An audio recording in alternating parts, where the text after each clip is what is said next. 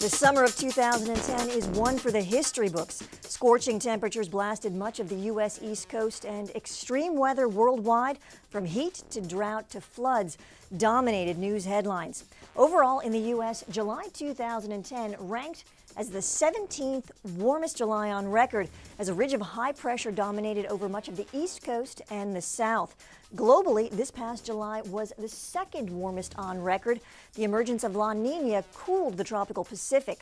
Even so, the period from January to July came in as the warmest on record. In Russia, a crushing heat wave brought wildfires, drought, and death, just as devastating floods swept from Eastern Europe to Pakistan and China.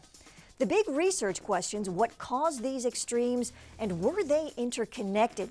Some important factors under investigation include, first, a persistent ridge of high pressure shown in red, and starting in late July, a deep trough of low pressure shown in blue extending into Pakistan. Second, an unusual westward extension of the monsoon all the way into Pakistan. Third, La Nina, the periodic cooling of the tropical Pacific, is typically associated with a stronger monsoon. And finally, a very warm Indian Ocean, with temperatures running about 1.5 to 2 degrees Fahrenheit above average.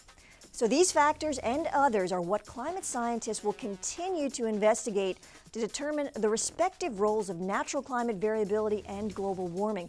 It's just too early to provide a definitive answer as to the exact interplay of the two. And as if there wasn't enough severe weather to go around, the U.S. is heading into the peak of Atlantic hurricane season.